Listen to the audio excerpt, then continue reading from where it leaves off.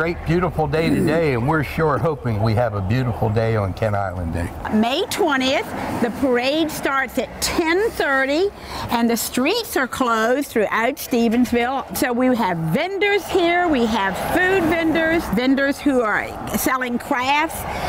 We will have the model train folk here, and so there's lots for you to see.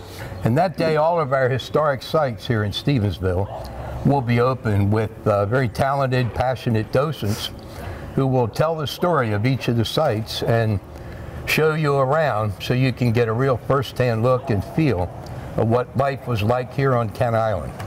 Also that day we'll have a working blacksmith among our docents set up back behind the Cray House working his craft, so you can hear the sights, the smells, and the sounds again of what life was like here on historic Kent Island. Right in front of the old bank, we will have the authors be seated here. Nick Hoxter will be coming, Jack Shawm will be coming. Across the street is our headquarters, which is the old Stevensville Post Office.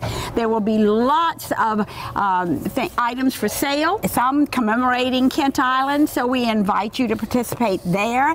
In the back, in the what we call the Cray House Green, will be lots of children's activities. The Flower Club will be here, Garden Club, Kent Island Garden Club. So we have a varied group of folks who will be here to celebrate the founding of Kent Island, the third oldest settlement in America, 1631. We hope to see all of you that day, folks. It's a wonderful family festival here in Stevensville and also over at our beautiful Kerwin Farm and Kerwin Farmhouse, where we have a museum set up. Two beautiful locations. Most of the activities will be here in Stevensville. Bring your friends, bring your families, bring your kids, and have a great time.